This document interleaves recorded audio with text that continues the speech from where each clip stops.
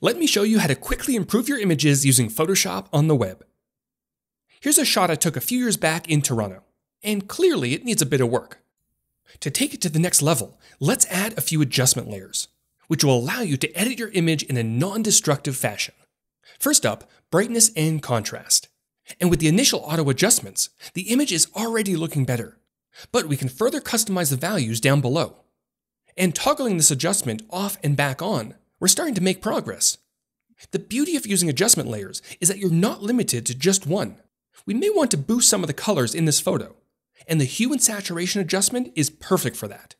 Resetting these default values to 0, I could increase the saturation for the overall image, but I'm thinking I may want a bit more control. Under this dropdown, specific color ranges can be chosen, which will then allow me to shift the color of the sky and water, boost the intensity, and adjust the lightness.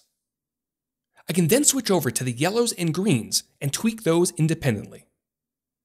And with just a few simple adjustments, we've been able to brighten our image and correct some of the colors. And best of all, we've applied our edits without permanently altering the original image. At any point in the future, you can go back and tweak your adjustments, hide, and even delete them. And that's a quick look at improving your images using Photoshop on the web.